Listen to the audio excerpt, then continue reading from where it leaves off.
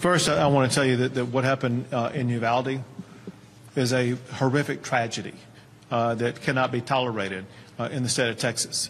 And there is swift action being taken by local law enforcement as well as the Texas Department of Public Safety.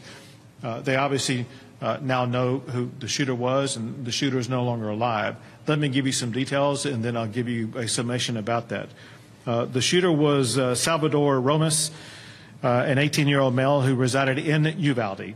It's believed that he abandoned his vehicle and entered into the Robb Elementary School in Uvalde with a handgun, and he may have also had a rifle, but that is not yet confirmed according to my most recent report.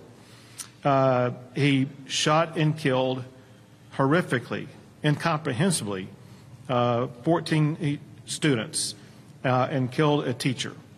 Mr. Romas, the shooter, he himself is deceased and is believed that responding officers killed him. It appears that 2 responding officers were struck by rounds but have no serious injuries. The Uvalde Consolidated Independent School District Police Department is the investigating agency, and we will provide them and the City of Uvalde substantial investigative and patrol assistance. We're in the process of obtaining detailed background information on the subject, his motive, the types of weapons used, the legal authority to possess them, and conduct a comprehensive crime scene investigation and reconstruction, and identify and interview all witnesses and provide victim services and other support as needed. Victor Escalon is the Texas Department of Public Safety South Texas Regional Director. He is on the scene, and everything that can be done will be done. In addition to that, it is being reported that the subject shot his grandmother right before he went into the school. And I have no further information about the connection between those 2 shootings. And the subject is reported to be a student, to have been a student at Uvalde High School, and is a U.S. citizen. Bottom line is this, however, and that is, when parents drop their kids off at school, they have every expectation to know that they're going to be able to pick their child up when that school day ends.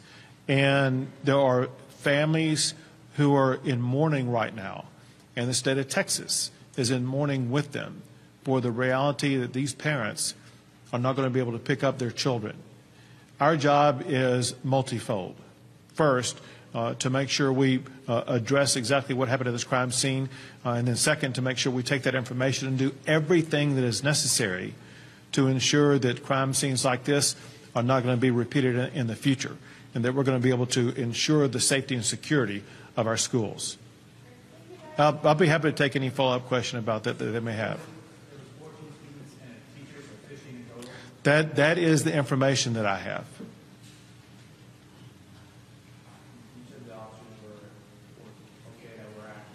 It's my understanding that 2 officers were shot, but other than the wounds they sustained, they will not be fatal shots. They were going to survive their being shot.